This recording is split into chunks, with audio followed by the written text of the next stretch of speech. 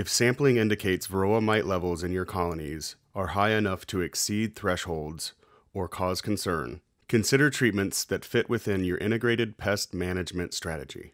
For more information on integrated pest management and mite thresholds, see the Tools for Varroa Management Guide and the Introduction and Sampling Methods videos in this series. This video shows when and how to apply two essential oil products, Apiguard and Life Var, to control elevated Varroa mite populations. Thymovar is a Canadian product.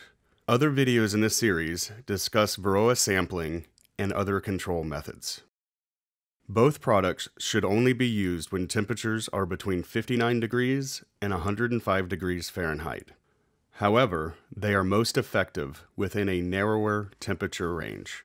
At lower temperatures, fewer mites may be killed, and the process of controlling the mites will take longer. At higher temperature, fewer mites may be killed because thymol is released too rapidly. Also, there may be increased brood mortality, reduced egg laying by the queen, bee bearding or clustering on the front of the hive, and increased bee irritability.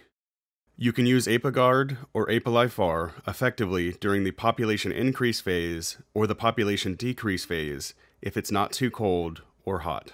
Don't use them during the population peak phase, when bees are storing honey to be harvested. These products can adversely affect the taste of honey. They will be ineffective during the dormant phase, especially when bees are clustered. Do not feed colonies during treatment. Treat all colonies in the apiary at the same time. Always read the product label to make sure that you are applying the product properly and safely. Wear nitrile or latex gloves when handling these two essential oils to prevent skin irritation. Apiguard is a slow-release gel that contains 25% essential oil thymol. In Canada, this product is called Thymovar. As bees seek to remove the gel from the hive, it vaporizes or sublimates to kill phoretic mites on the adult bees. Apiguard is available in two sizes, an individual tray pack and a larger tub with dosing scoop and tray. To apply Apiguard using the individual tray, peel back the cover, then place the tray, open side up, on top of the brood frames.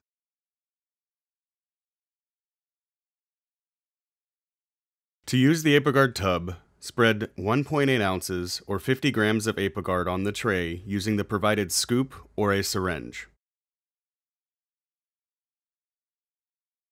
Then place the tray on top of the brood frames. Be sure to carefully measure out 50 grams of Apiguard.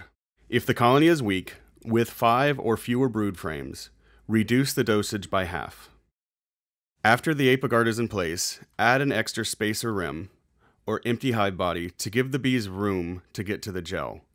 Replace the hive cover. Some recommend closing the bottom screen to improve the efficiency of the treatment. After 10 to 14 days, examine the hive. If the Apiguard is gone, or nearly so, add another dose. Leave the second dose for 2 to 4 additional weeks.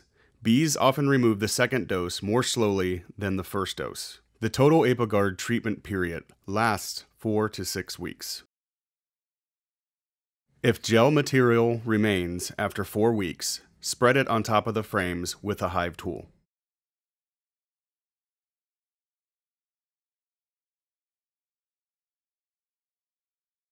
Life Var contains 4 essential oils: thymol, eucalyptus, menthol, and camphor. It has a strong smell, so avoid breathing it in if possible.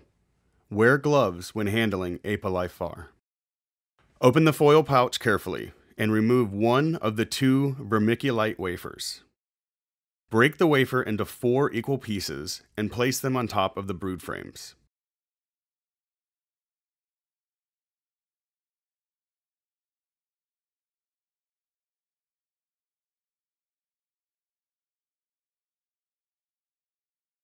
Replace the colony's cover. Adding a spacer is optional.